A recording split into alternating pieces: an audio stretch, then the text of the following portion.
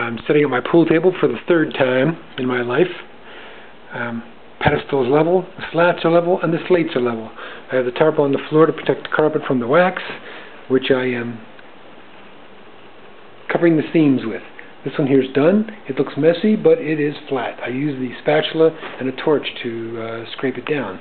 I will then proceed on this one to remove this wax. You basically drip the wax on, and then you use the torch heat to flare it out and smooth it initially. Oops. And then when that's done, you vacuum it off of the dust and debris. You then wipe it down with a wet rag, let that dry, and then I will put the felt on it. And I'll be playing pool in the house.